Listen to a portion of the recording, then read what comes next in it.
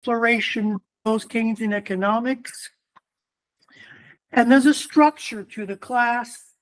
And you'll see that maybe some topics that I'll be discussing today, for example, or tomorrow, I won't discuss in great detail because I'll be discussing them later on in the week. But feel free to ask questions if you have some. Don't be afraid to raise your hand. You don't have to wait till the end, and I'll try to answer your questions the best I can. If I understand correctly, this ends at 5:30.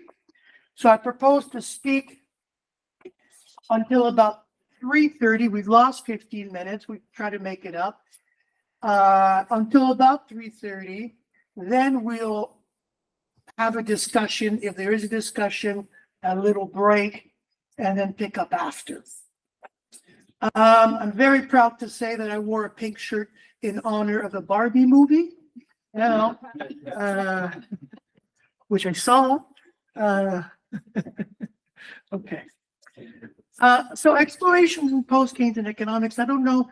I'm assuming you're all familiar with post-Keynesian economics. Okay. So that's good. There's no models in here. I have done models with Mark Setterfield, and sometimes I don't even understand. I have a paper now with VAR models, which I don't understand, but my co-author does. But this is just sort of a discussion. There's a lengthy introduction in case you don't know who I am. And I'm going to go through that and talk about some projects that I am working on right now. So my name is Louis-Philippe Rochon.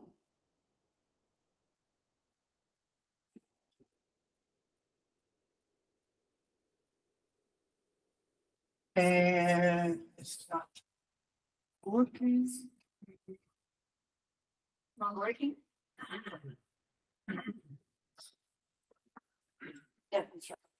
I am a full professor of economics at Laurentian University in Canada, which is about 4 hours north of Toronto. I live in downtown Toronto.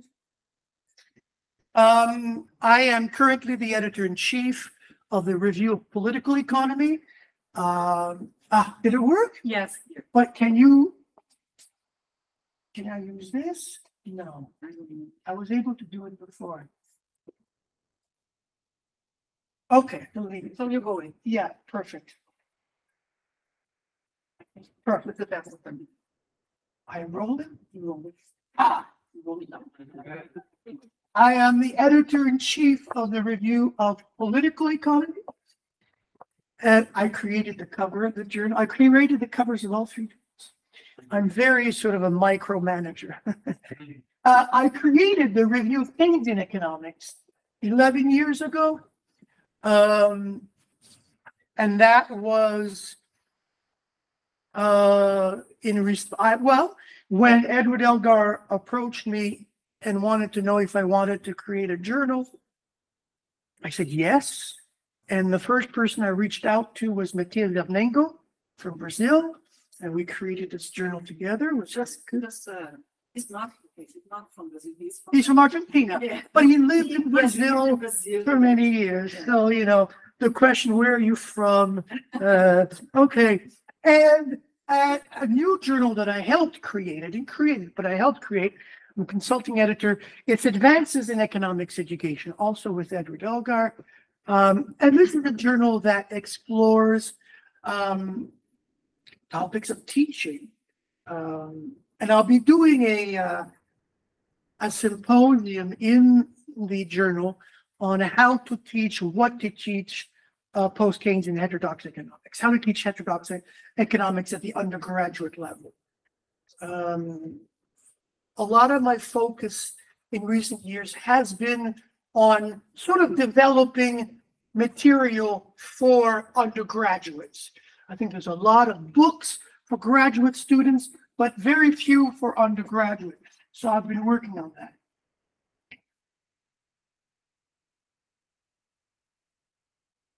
Well, roll down.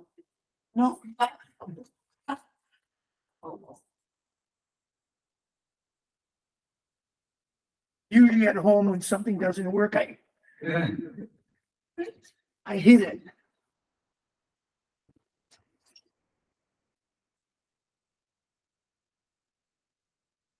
Just kind of, you gotta get Danny back. Daddy. There you go. started to. Okay. You No, can't go back. It's a learning process. And this is a book series that I created with someone from Brazil called Silvio Capes. And we did it, and Guillaume Vallet, a professor in France, in Grenoble. It's a book series with very similar titles, Central Banking, Monetary Policy, and something. And the books on income distribution, the environment, the future of money, they've all come out. And social responsibility and democracy has come out. COVID in Africa has now come out. Yeah, COVID in Africa, and this one as well by Ferrari and Lula. So, and Simone Deos is working on one on China. We got one on gender coming out in 2024. Financial stability, shadow banking is coming out in 2024. Monetary policy implementation is coming out. So there's quite a lot, and there's one on bubbles, asset bubbles coming out. So quite a lot of, and the purpose of this series is just to push the thinking over central banks, the institution of central banks, monetary policy as well, and then various sort of elements that we think are related to that.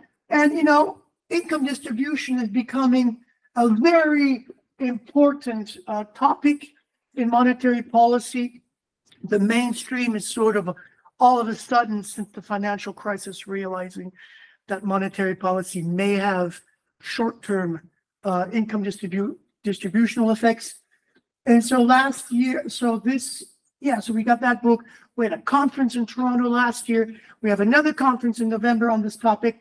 We just co-organized a conference with the Bank of Italy. And I'll just tell you a little story, very conservative.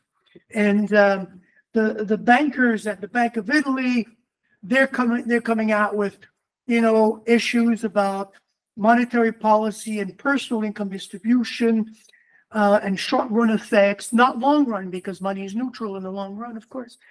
And the conference, the workshop had half heterodox and half mainstream. And they're talking about that, and they got VAR models, and they got this and that. And here comes the heterodox, and we say, oh, we got to talk about gender, and they're going, what? And we got to talk about race, and they're going, what? And we got to talk about functional distribution of income, social classes, class conflict. And the chief economist for the Bank of Italy said, if you guys were working, you guys would never be working at the central bank here, because we would not allow you to do this research. And it's sort of a very bold statement that he was making that shows, you know, the gravity of how the gulf between mainstream and, you know, these Venn diagrams where we seem to be taught. I don't even know if we define income distribution the same way. They certainly don't talk about functional distribution. But for them, functional distribution of income is often measured in terms of consumption. You know, anyways, there was an eye awakening experience.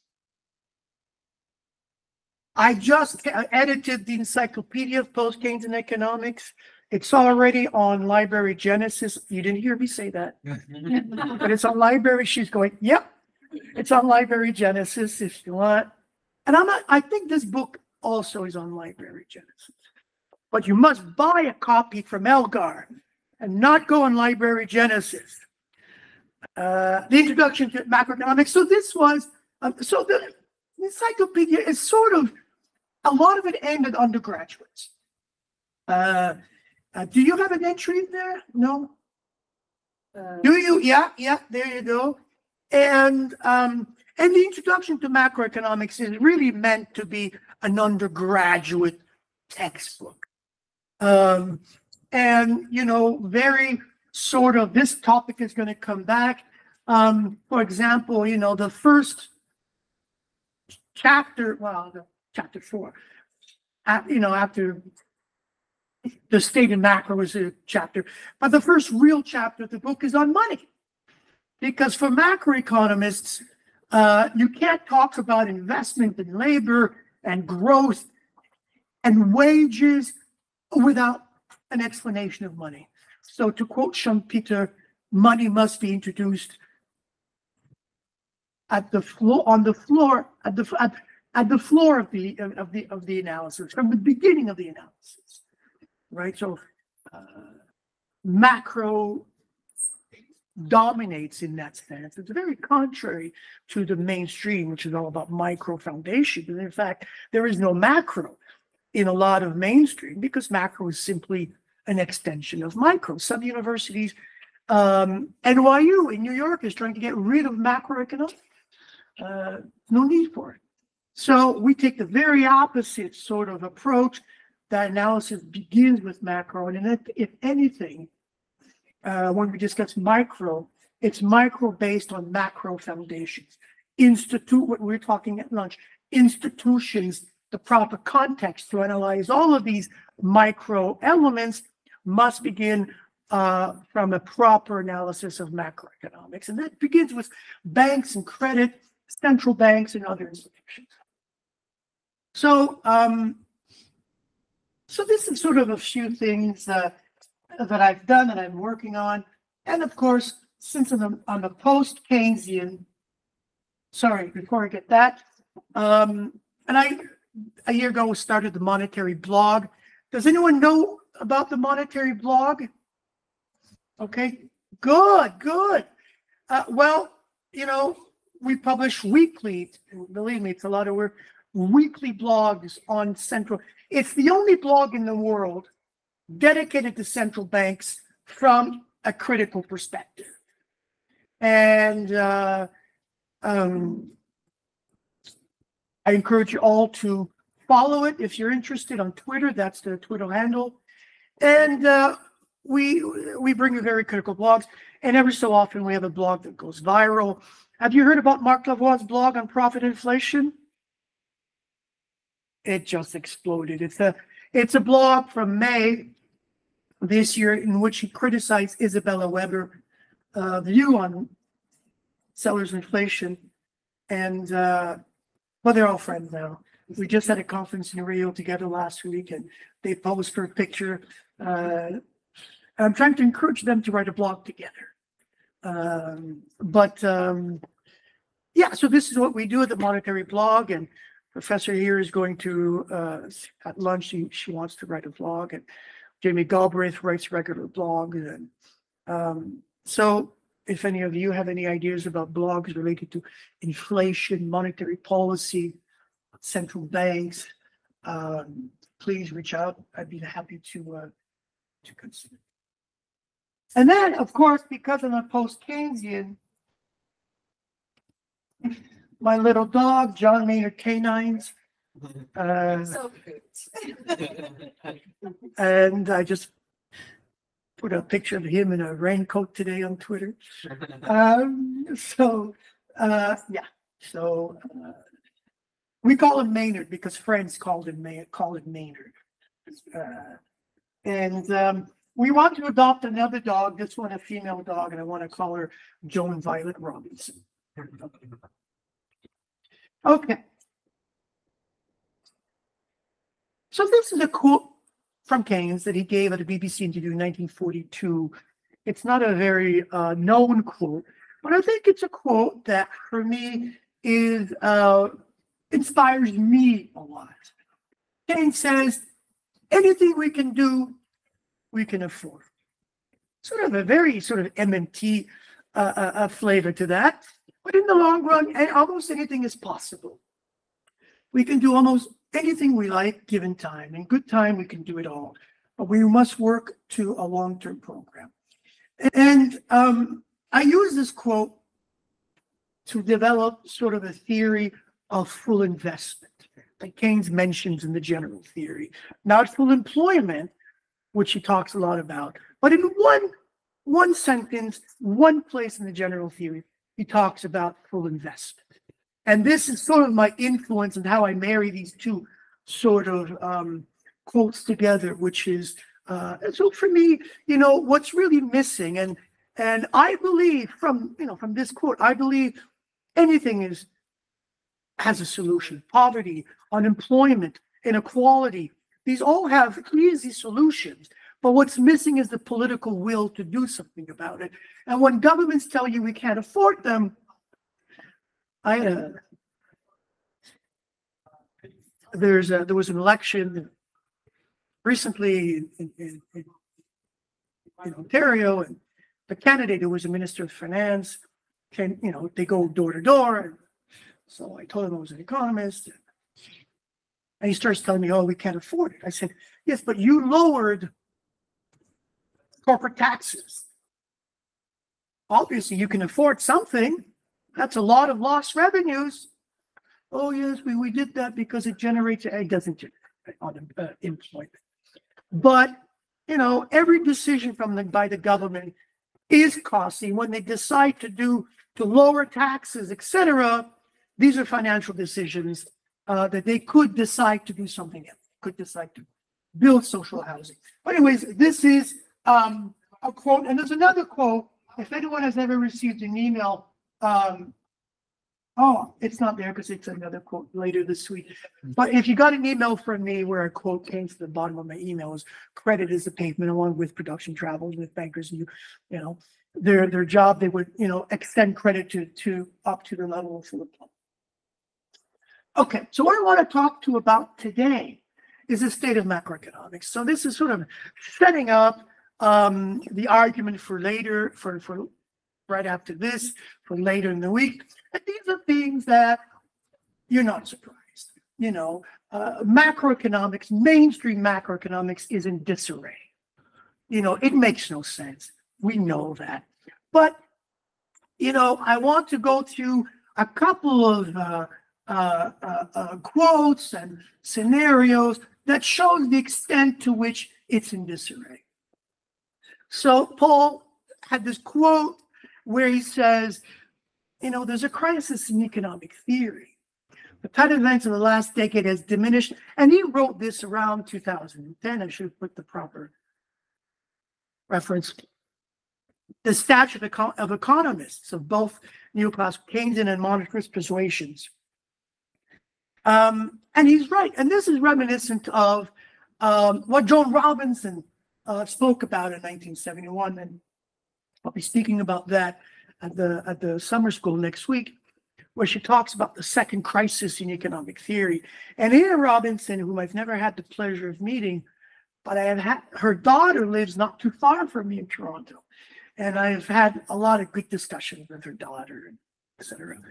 But Robinson, at the invitations of John Kenneth Galbraith, who was then president of the American Economic Association, she was the first woman to give the Eli T. Richard talk in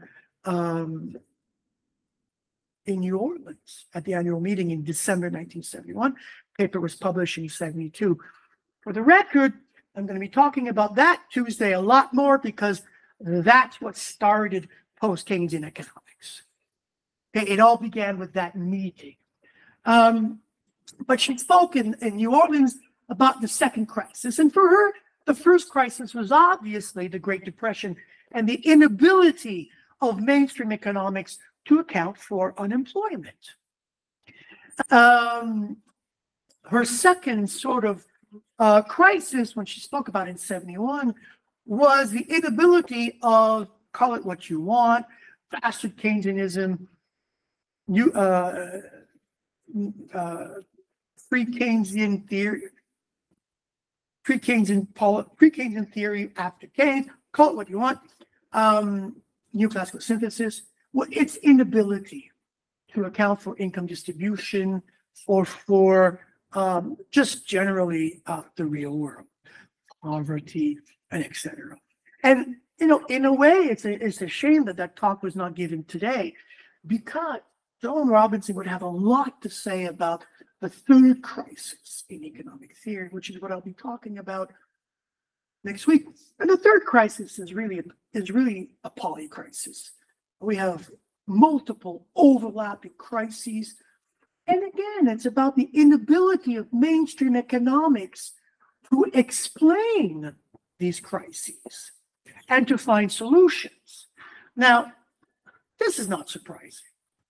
Mainstream economics, neoclassical economics, Keynesian economics, not post-Keynesian, Keynesian economics, these models are about convergence and stability. So, of course, these models cannot explain a crisis. They can only explain recessions provided you have imperfections. Sticky prices, sticky wages, imperfect expectations, etc. You need imperfections. You need to introduce some sort of exogeneity in the model, because on its own, the model converges to equilibrium. And the equilibrium is stable. Unlike Minsky, who says, he doesn't say equilibrium are destabilizing, but, stability creates instability. Here, stability creates stability. And once you're in equilibrium, you have absolutely no reason to leave your equilibrium position. And what you require is a shock, is a black swan. And that's how you explain, but black swans or exogenous shocks are a way of washing your hands of what's happening around you. Oh, it's not our fault. It's a black swan. We had absolutely no. Whereas if you take more of a complexity approach, you realize that everything is interrelated. COVID was not a black swan. If you Google COVID black swan, you've got hundreds of pages that explain why COVID was when you destroy the environment, something's going to happen. And then, if you deregulate banks and they start lending to subprime clients, something's going to happen. And so the financial crisis, the idea that the financial crisis was not related to bad bank behavior is completely ridiculous. Something's happening. It's okay. And I'm used to people talking behind my back.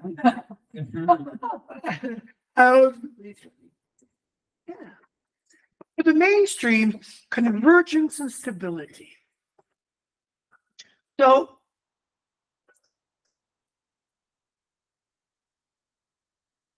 oh, sorry about that. But someone is trying to. Sim, eu não consigo achar. Se ele não aparece. Mas as pessoas não aparecem.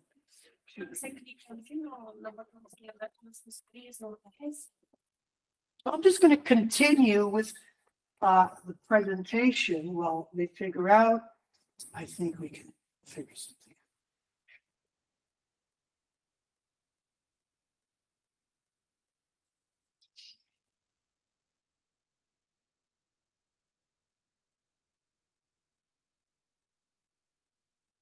Convergence and stability. And this is nothing new for us. Many people for decades we've been talking about how inadequate mainstream theory is. And, I'm not going to dwell too much on that.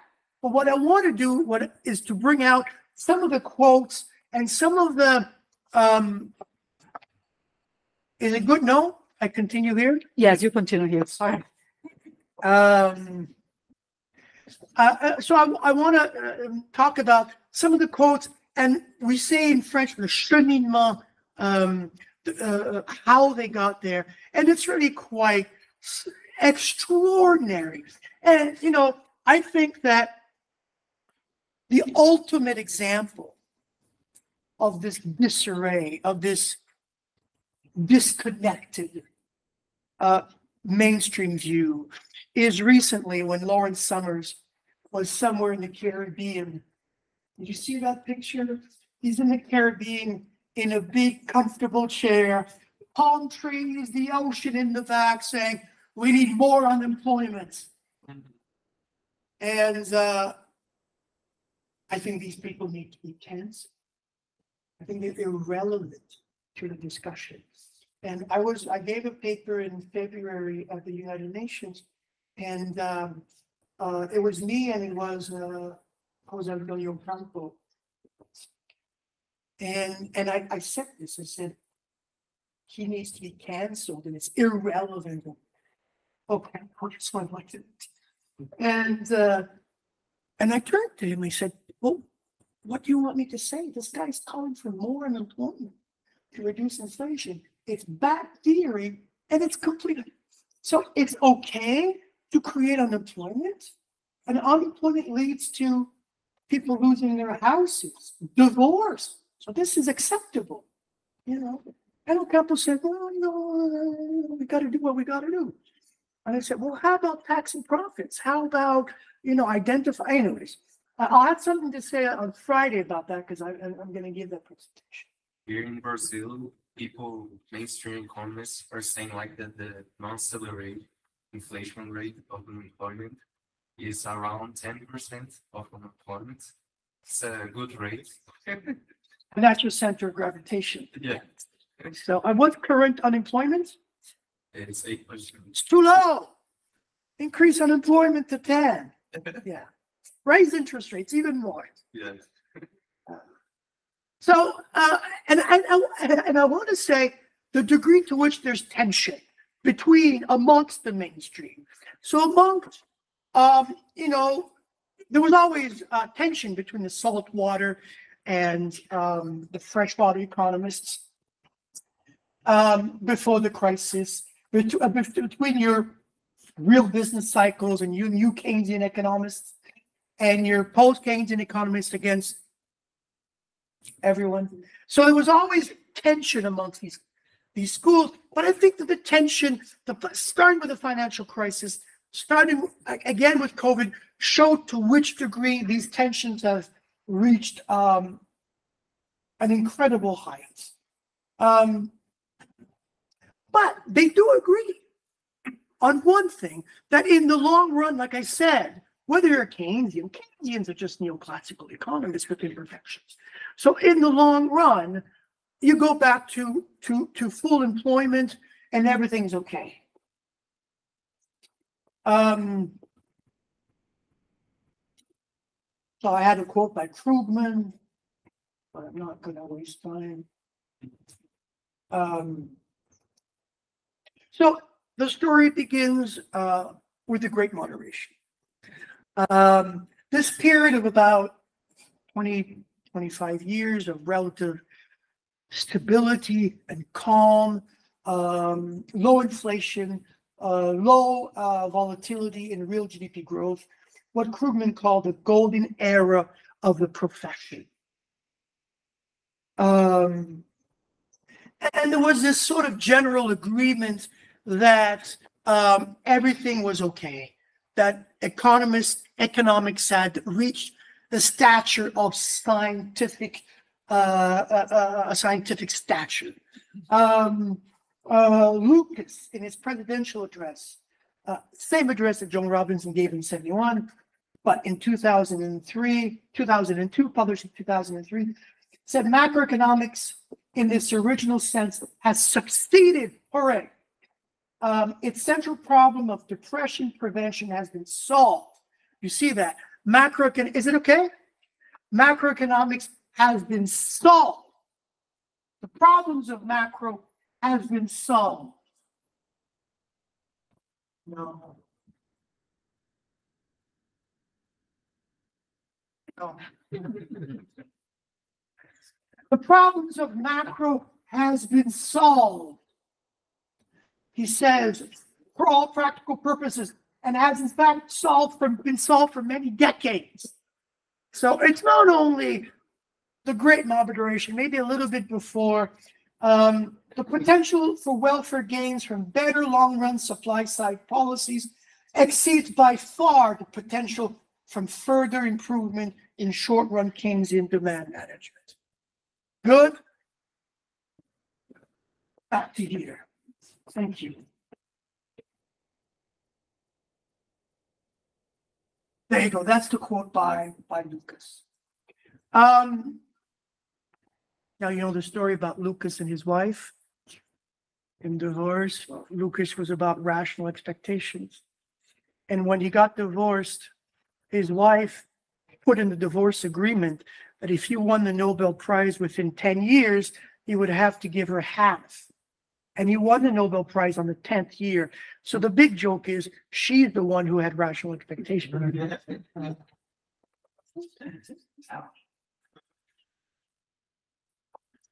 Olivier Blanchard, then at the International Monetary Fund, writes, the state of macro. There's a broad convergence of opinion or vision. So there's this thing about economists were united in this idea that macro succeeded. And let's be clear, it's macro based on micro foundation. That, there you go, it solved everything. And there was this ideological détente. Everything was fine, as a quote from Blanchard. The state of macro is good. Macroeconomics is going through a period of great progress and excitement. And this is 2008. I wonder what happened that year. My memory is a bit blurry. Now, there's some papers who have said, well, the Great Moderation is attributable to good economic policies, good economic theory, and of course the policies from the models. But others have said that it's mainly good luck. It's a sheer luck. We've just been lucky that, you know, we've had this moderation. And it brings up the questions from the post-Keynesian policies. How did we get from how can post-Keynesians explain the Great Moderation if that period was, from our perspective, full of bad policies and bad models? And that's a question that we need to, I don't think I've seen anything on that question. If anyone has a good idea on how, but I think that would make a very good paper. That's a paper I would be very interested in publishing. But nevertheless, the Great Moderation can be summarized by two arguments. Monetary policy dominance, the idea that fiscal policy is bad, that the only policy worth pursuing, the only policy is monetary policy. Only monetary policy can solve problems. Fiscal policy can only lead to more problems, hence the need for fiscal austerity.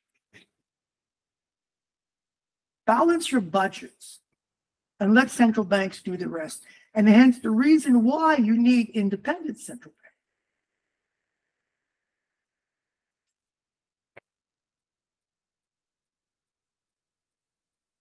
I'm giving a paper in September on independence of central banks at a conference in honor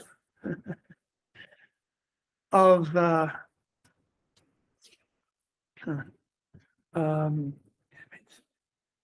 what's his name? The guy who wrote the paper about debt ceilings, Harvard guy. Yeah. Well, if public debt, Hogarth, it's a conference in honor of Hogarth, and so I'm going to be very critical, of course. But yeah, independence of central bank is the core principle, and that allows central banks to be independent, pursue the proper policies, and we see what that means today. John Smithen and I just published a blog last week on the revenge of the rentier, which is what we're seeing now. John wrote a book in 1996, subtitled The Revenge of the Rentier. And, this is a view of monetary policy based on social classes, which is completely different than how the mainstream views central banks and monetary policy. But monetary policy dominant.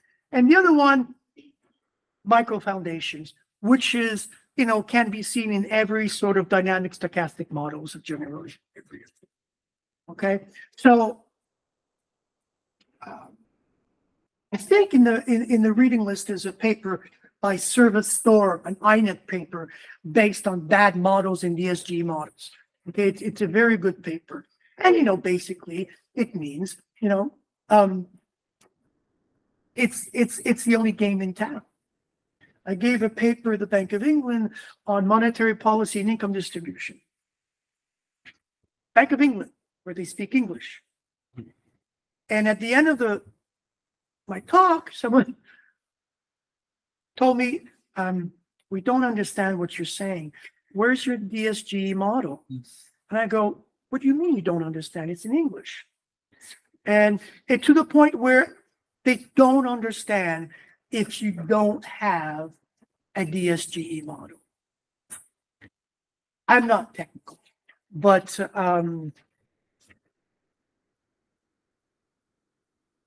it's the language of economics now, and we have to find a way of, and that's why I think sort of, how many of you do VAR models and those advanced techniques? How many of you do stock flow modeling? How many of you do econometrics? Okay, because at the Bank of England, what was surprising is my co-author presented the VAR model that I told you about. It was very interesting because all those IMF people or World Bank people that were there, they understood and they asked questions and they understood the model. And the other non-model papers, they just didn't understand. And it's so I encourage a lot of, we were talking about that. I encourage a lot of young people to do these models, but you have to be able to also provide good theory and good context for it. Because you have to be, because those papers with good theory, good explanation of institutions and markets with these VAR models or any other sort of technique, now you're able to talk to both groups. You can go to a mainstream conference and then they'll understand your model. They may not like it, but they'll understand it. You'll get questions. And you can go to a heterodox and they'll understand, your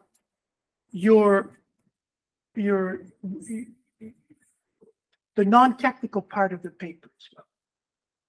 Okay, so those two. Monetary policy dominance.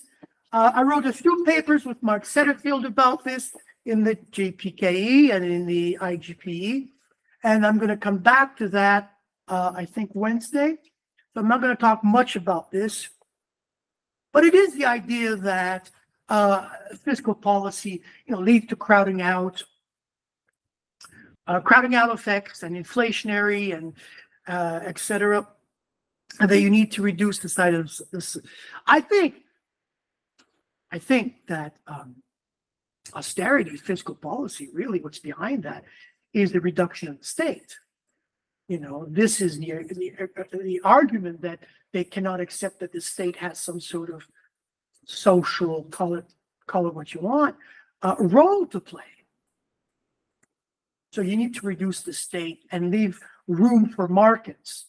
And then Alan Blanger wrote, even just in 2004, virtually every contemporary discussion of stabilization policy by economists is about monetary policy, not fiscal policy. And so fiscal policy sort of disappeared from the language of economists.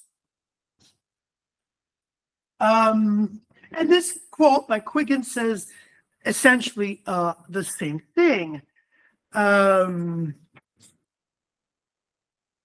you know, here he says that the Great Moderation was the result of monetary policy dominance, this mainstream framework.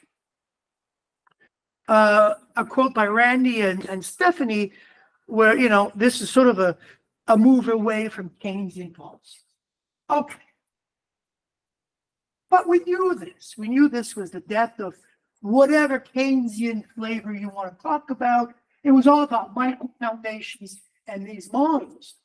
And the emphasis on DSG models got really sort of violent. There was a book in France published by Cahun and Zilberberg called Le Négationnisme économique, Economic Negationism. And where they argue that anyone who does not do, now in France there's been a severe attack on the heterodox economists.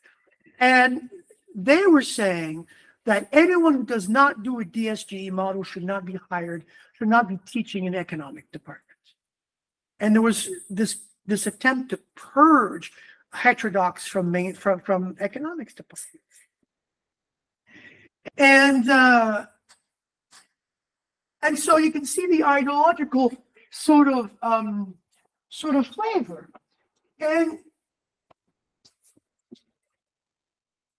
And here's a quote by Lucas, and I'm sure you've seen it, is one cannot find a good under 40 economist who identified themselves as Keynesians today. And this was before the crisis, and you'll see how things change after the crisis. Real scientists, after all, do not leaf through Newton's Principia Mathematica to solve contemporary problems in physics. So the idea here is that we don't, I remember once being told when I submitted a paper to a Main Street journal, don't do that, it's not worth it. Yeah. But the review was saying this, you know, you should not quote anything that was published more than 5 years ago. Mm-hmm. So the idea here is, you know, we don't read through the general theory to solve problems today. This is essentially what this quote is. And in fact, of the 7,000 papers published by the NBER between 85 and 2000, only 5 mentioned fiscal policy. Okay, so this is the extent of how fiscal policy sort of disachieved some of the profession at large. So everything was great, everything was thought to be perfect, until, of course, you had the financial crisis in 2007 and 2008. And then even then, there was a reluctance to embrace fiscal policy. Fiscal policy was sort of adopted reluctantly in 2009. And this is what, there were lots of hopes that this was the return of the master, to quote Skidelsky's book.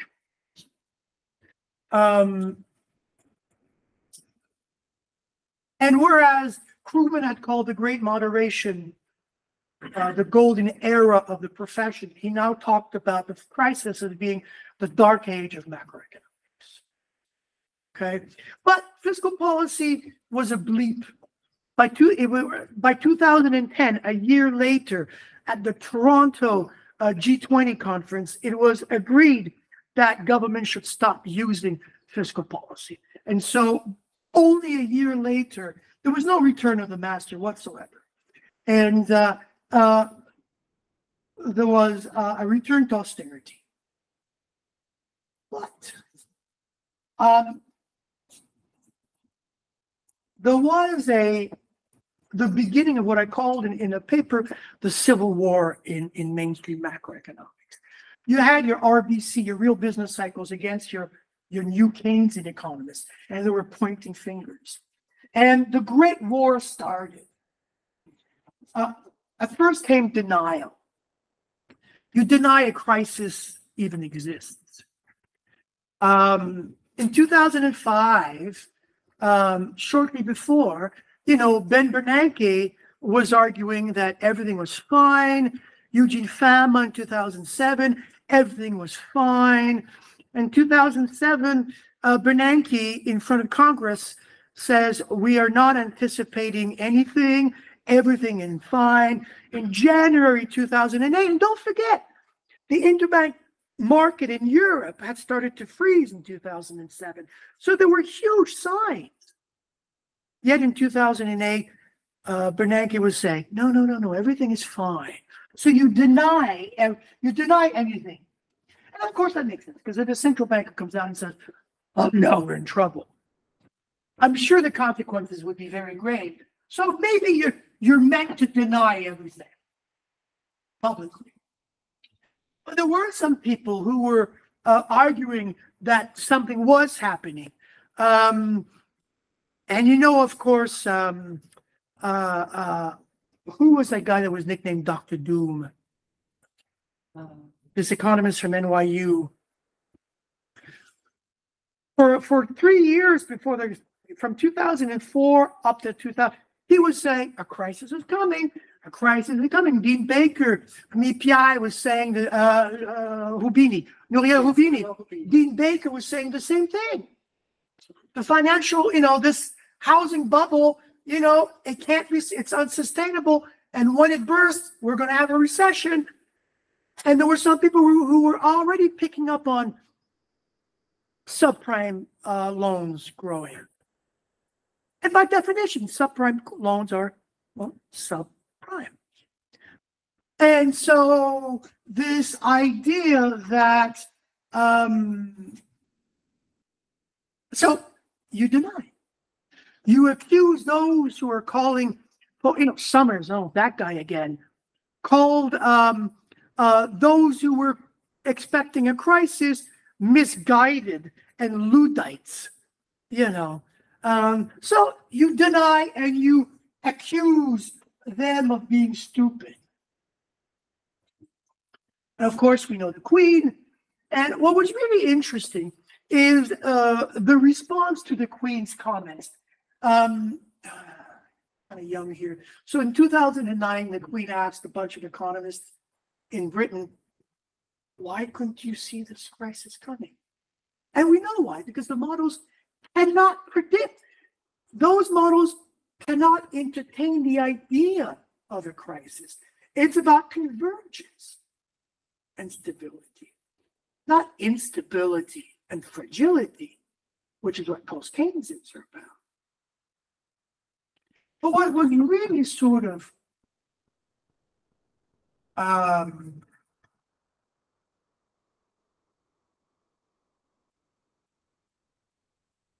was the official response by economists, mea culpa. But the real sort of, I think, proper response came from Thomas Sargent, who, accused the Queen of being ignorant and intentional disregard of what modern macroeconomics is about. Imagine that. We're in full-fledged crisis mode. The Queen raises concern, and she's being accused of being ignorant about macroeconomics.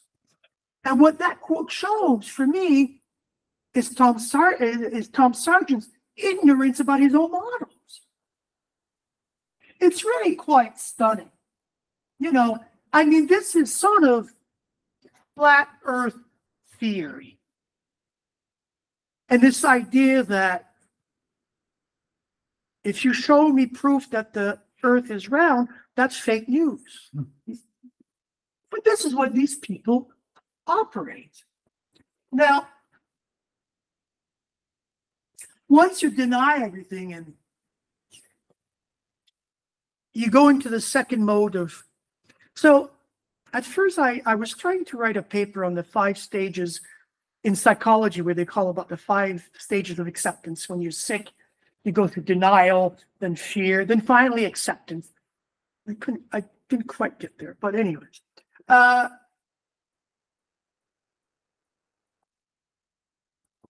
So maybe this is not fear, but it was certainly this idea that, no.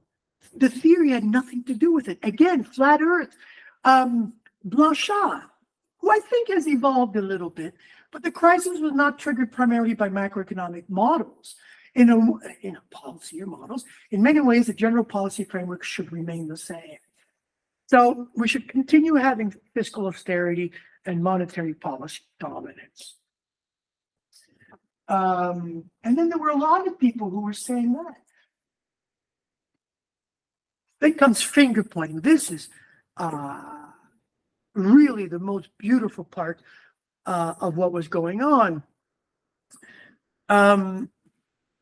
Some people were calling DSG models aesthetically beautiful but mad. Krugman, the economics profession, mistook beauty clad in impressive-looking mathematics for truth. The dysfunctional, and that's great of Krugman, but in a paper in the, what is it called? Oxford Journal of Political Economy. They had a 2-issue dedicated to dynamic stochastic models. And, he says the same thing, but he's not calling for a rejection of these models, but, for the coexistence of different models.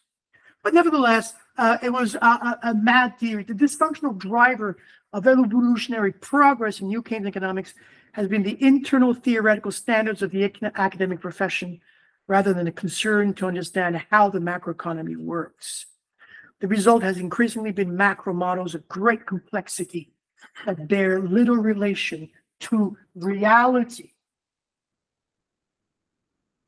Stiglitz, who was essentially fired as chief economist because he once said that the World Bank was dominated by just bottom graduating economists from top universities. I believe that most of the core constituents of the SGE model are flawed, sufficiently badly flawed that they do not provide even a good starting point.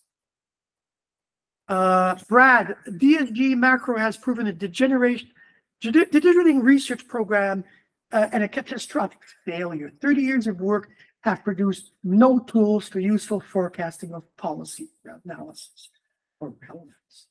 For more than 3 decades, macroeconomics has gone backwards.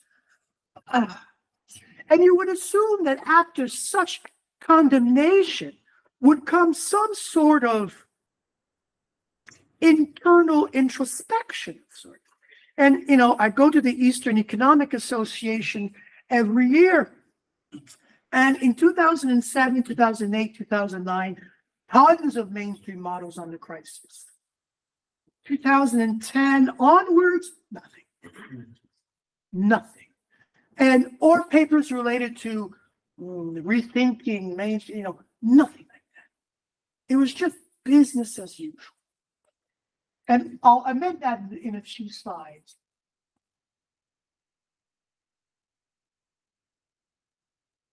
Making ancient and basic analytical errors all over the place. Paul Krugman accused Barrow of making truly boneheaded arguments. Krugman, at his Ronald Robbins lecture, in the last 3 decades or so, most macroeconomics was spectacularly useless at best and positively harmful at worst. But what's really ironic here is that Krugman is part of that mainstream. So trying to make sense of who they have, they see themselves as sufficiently different from the mainstream. I'm not a real business cycle economist, so therefore I must be. And then this, of course, this Boiter quote that's so often used, and I love it. The typical graduate macroeconomics and monetary economics training received at Anglo-American universities during the past 30 years may have set back by decades serious investigations. By decades, I think he's referring to the general theory. I don't know, but I'm guessing. Serious investigations of aggregate economic behavior and economic policy relevant understanding. It was a privately and socially costly waste of time and resources. Stiglitz, America's graduate schools bears testimony to a triumph of ideology over science. And that's a repeat of So it's quite stunning what they were saying. And then Bob Solow said, just critical of DSG models. They don't pass the smell test. And I believe that coming from Solow, actually.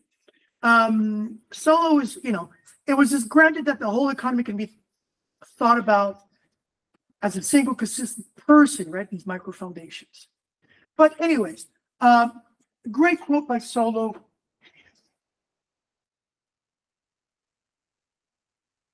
And the criticism is not new. Back in 1991, graduate programs in economics may be turning out a generation with too many idiot savants. And this is what Stiglitz said about the economists who were basically hired at the World Bank and IMF. They were idiot savants, skilled in technique, but innocent of real economic issues. And I have to say that I'm seeing a little bit of that now, even in heterodox economics, where these really technical stock flow and other techniques have taken over where theory is a bit lacking. So if you're doing these technical papers, please pay attention to the theory and to the theory. Okay. And despite what Rochon said in 2016, I don't see that yet. I don't see that yet because essentially, I don't think there's anything out there to replace the DSG model. I know post-Keynes have stock flow ideas. Stock flow models are being adopted in some government departments, and that's very interesting. But for the record, stock flow models were used by mainstream economists at one time, right? What makes stock flow modeling is not a heterodox methodology. Now, what you put in your model is heterodox. How you build your model is heterodox. But stock flow is not per se heterodox. And so I think that when Lavoie and Godley sort of developed Godley first, and Lavoie helped to make these stock flow, and now everyone's doing stock flow in heterodox economics. I think they were hoping that it would sort of convince the mainstream, but it hasn't so far. Just more stuff.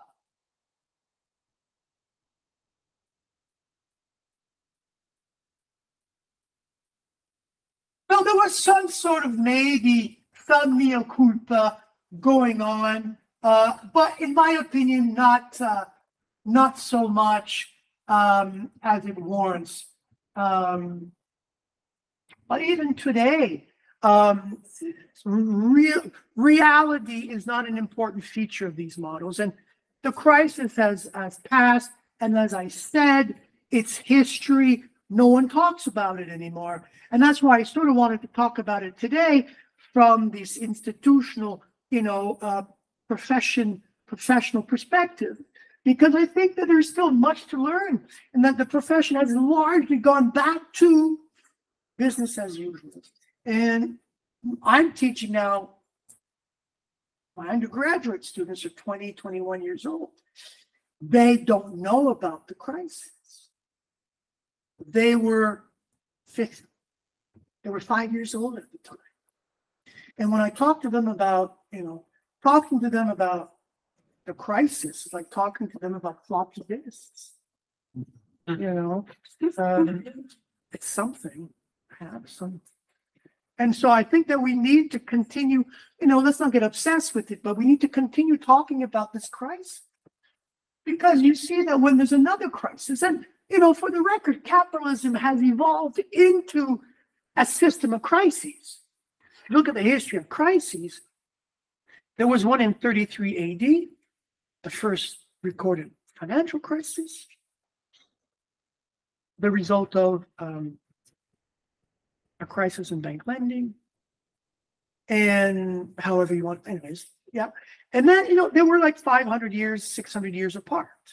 And starting in the 19th century, they started becoming 3 or 4 per century, then per decade, and now it's 3 or 4 per decade. So that's the evolution of capitalism, that we've sort of gone from a system of relative stability to a system of constant crises, and today of polycrises. And so the question is, how do we solve these? And this is the third crisis in economic theory, if mainstream theory is unable, because it's still stuck in these DSG models, micro foundations, monetary policy dominance. Inflation comes back, and the first gut reaction is to go back to this model of only interest rates. And we know interest rates don't solve inflation. We know that. So, but they're still being used because it's the only game in town. So we have to start talking about them again. And so, there's been, it's all these models. So maybe they're tweaking these models a little bit. Farmer has sort of come out and rejected the natural rate of interest, but that's one guy. But these are all post-Keynesian ideas, right? The number of papers now in mainstream that sort of take a look at some ideas in post-Keynesian economics without attributing them to us, by the way. Have you seen the debate between Blanchard and myself on Twitter about conflict inflation? And I told him, come on, Post-Keynes has been talking about that. He has been talking about that for a long time, but based on Rothorn paper. I said, come on. You can at least say, oh, and he did. He wrote on Twitter, yeah, I recognize the post-Keynesians have been talking about this for a long time. But generally, there's been no recognition. Paul Romer's latest attacks on the profession never mentions Caldor's work on the growth.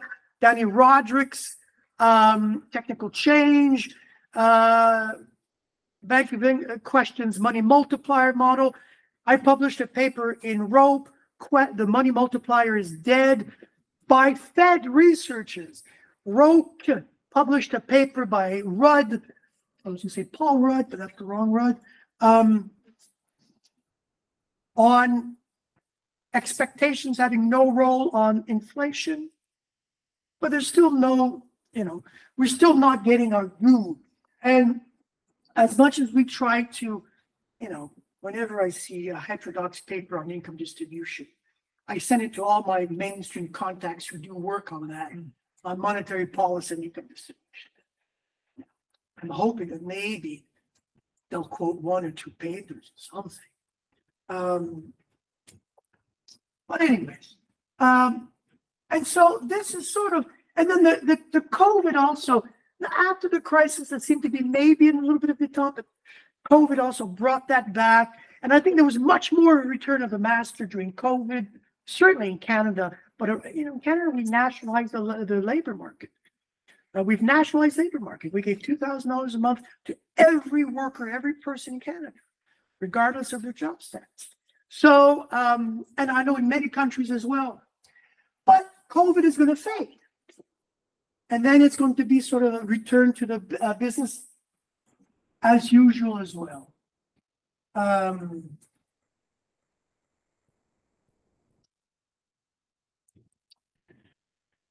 So this sort of,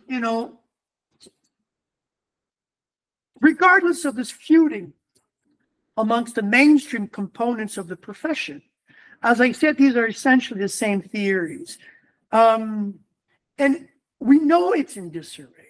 We know that the use of monetary policy to fight inflation is wrong. And yet we've seen inflation coming down, and we see inflation coming down because of, the fall in oil, or the fall in bottlenecks, or the fall in cost of transporting goods. So inflation, by the way, remember a year ago when central bankers said, we're not going to raise interest rates because inflation is going to be temporary. Guess what? They were right. They only started raising interest rates because they were accused of being negligent. And so in order to satisfy the concerns of finance, they started raising interest rates. Jerry Epstein says central banks perform monetary policy through the lens of finance colored lenses, and I think that's very right. Yet we see central banks saying, "See, our policies are working because of us that inflation is coming down." And now, when we say, "Okay, well then bring down interest rates," no, we can't, because now we're afraid of a wage price spiral. The same thing in Rossi.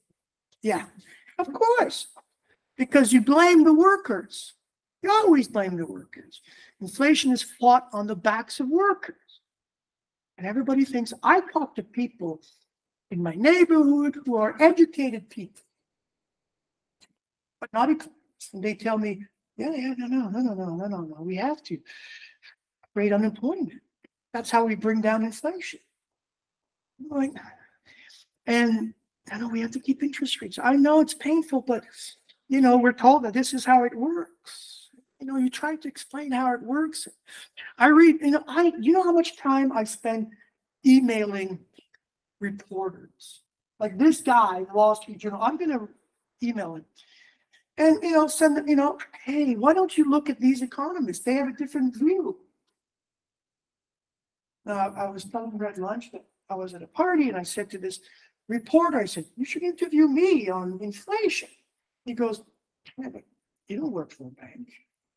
So I was not a legitimate source, even though I got a PhD in economics, professor. I'm not sure if you're credible on this. Again, the same thing in Rossi. So we got a lot of work to do. This said, I think that we got to continue our work and continue developing post-Keynesian, because there is, I think, a great need for this alternative. We know the mainstream are only preoccupied in accusing each other and then sort of agreeing on how great our theories are. You have a couple of bright lights who point out the weaknesses. But it's up to us to double down and continue our research.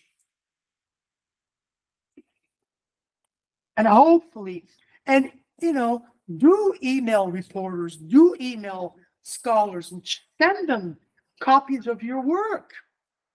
You never know. Maybe there'll be a spark. Maybe there'll be an interest or something. But I think that we tend to do research and we don't.